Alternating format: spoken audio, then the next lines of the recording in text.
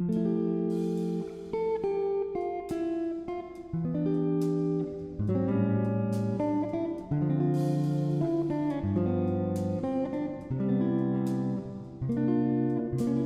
my name is Zephaniah Lukamba. I'm 29 years old and I'm an artist from Nairobi, Kenya.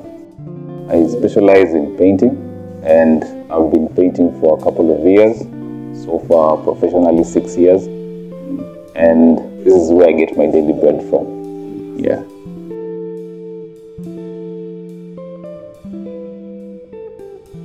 So I started painting professionally in 2016. But I've been doing art since I was a kid. I used to be the guy imitating the Super Strikers comics. So that's where I started to get the inspiration from art. Then I did high school art from 1 to 4. Then I came to university, pursued art as well. So I've been pursuing it for a very huge part of my life.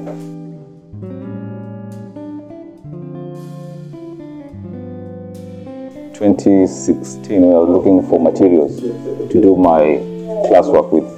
So I had to do some printing for graphic design. I had to buy some paints for the serious works of class. So I had a painting I had done like 2015. Then a friend of mine was interested in it, so I was like, I'll sell this to you so I can buy and supply. So it just started as a way of getting material from them to continue to produce more paintings.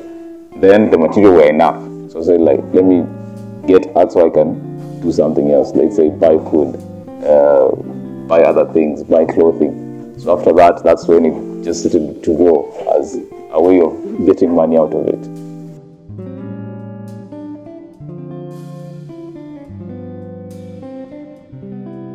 It's a growing industry. It has been growing for a while. And it's a good industry because as long as you keep on pursuing what you want to do, you keep at it, you don't start then quit then say it's bad.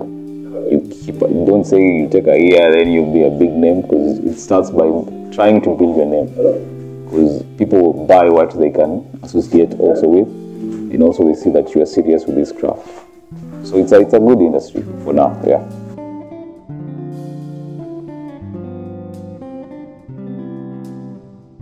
For now I'm using Instagram, Facebook, and also galleries. Galleries really help. So when you submit your artwork, they accept. You actually get to connect more with other clients, mostly international, through galleries. And also Instagram helps a lot. You can actually you can make a lot of connections through Instagram. Yeah.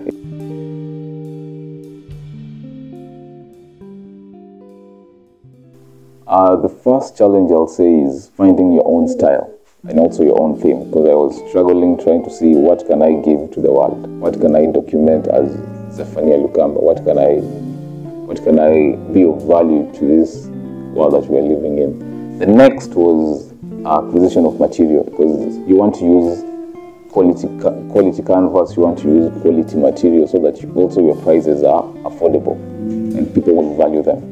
So just acquiring those quality material is what was hard in terms of, let's say, a tube of paint was selling for, the cheap ones were selling like 500 bob, and the expensive ones were like 2,000 for one tube, and you need like 5 tubes.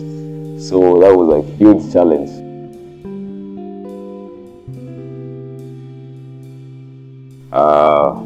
There's a quote I had that whatever brings out the best in you, keep doing it.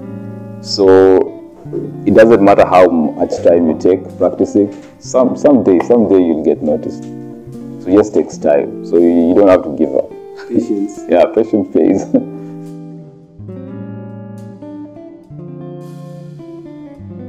In the next 5 years, I'd like to share what I've learned over the years, ways of doing, approaching artworks, painting them, from going at night and taking photos to actually now creating the artworks. Share that what I've learned, upcoming artists. Have an international also client. We have the local clients and also international based. So try and push our own culture, our Matatu culture in terms of painting in a wider perspective than what we're used to. Because I've been able to sell internationally the overloaded cars. because they can relate to them, but they don't still relate to matatus until maybe you come to Kenya, see them, you experience. Then when you see the painting, you're like, I can relate to that. So trying to see a way of pushing that theme to the outside world.